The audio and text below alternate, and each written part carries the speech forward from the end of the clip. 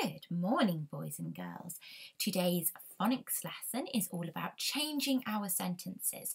I quite love this section of phonics because you get to be as funny or as fun as you want to be. This is the video, so this isn't actually what you're going to work on. You're going to work on the PowerPoint that I've attached on Seesaw. However, I'm going to explain what to do on here. So let's go through. The first thing you're going to do is you are going to be practicing your A alternative spellings. Try and do these as quick as possible. I'll show you the example, then you do it on your own in the PowerPoint rather than the video. So let's go.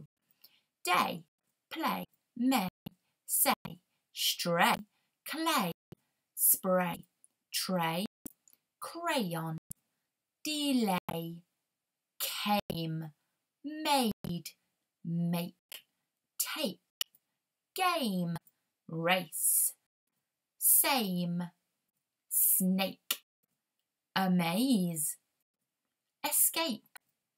Now we're going to do the actual activity. We're going to change some sentences. So here is my sentence. Mike eats beans with his meat. Now, if you needed to decode that, that would be Mike eats beans with his eat meat. What you're going to do is you're going to move those blue boxes into each space. First, I would suggest making the sentence that I have made, and then you can change it up and you can put in anything you want. So you might write, Phil eats fish with his chips. Or you could make it a little bit funny and say, Phil eats jelly with his beans, which is quite ridiculous because one cannot eat jelly and beans in the same meal. I mean, you might, but I don't think that is quite what you should be doing.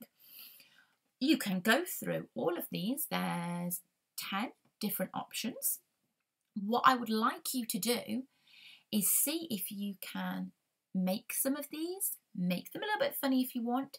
Then I'd like you to hand write 2 of your choice out and send me a photo of the ones you've handwritten. Okay, it's really important that we should continue to practice our handwriting every single day, making sure that we are doing those lead-ins and those joins.